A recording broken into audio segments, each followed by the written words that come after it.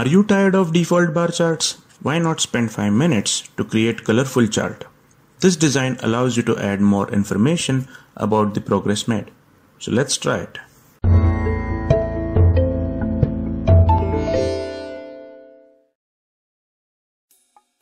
A bar chart is used to summarize a categorical data using rectangular bars.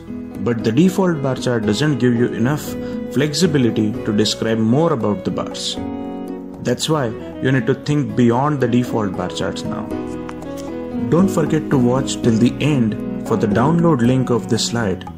It's free for the subscriber, so please don't forget to subscribe.